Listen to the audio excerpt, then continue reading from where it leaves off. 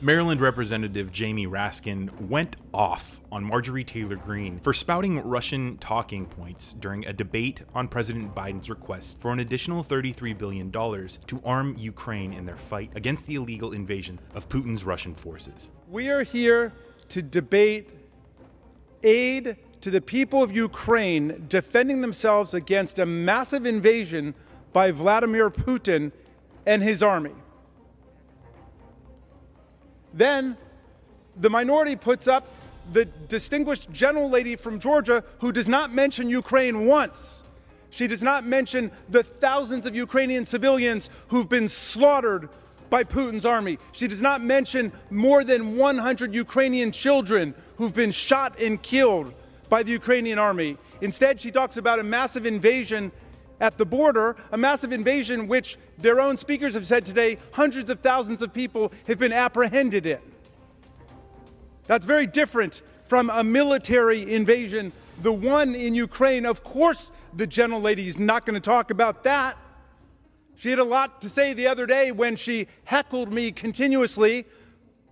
When I came to the floor, it was like the Rocky Horror Picture Show in here with her chanting about the Russia hoax and Russia this and Russia that. Now she had the opportunity to tell the world what her views about Russia are. I put them out there, exactly what she has said. She said that the aid that the taxpayers of America are sending to the people of Ukraine to defend themselves against Vladimir Putin and the Russian army falls into the hands of Nazis. I want to see her proof. Where's her evidence? She talks about NATO Nazis. Does the minority believe that our allies in NATO who are trying to defend the people of Ukraine are Nazis? Has it come to this? Gentlelady talked about a massive invasion. We had a massive invasion of our own chamber. And she continued to be a cheerleader for the insurrection and deny what happened here. Mr. Speaker, I'd like those words to be taken down.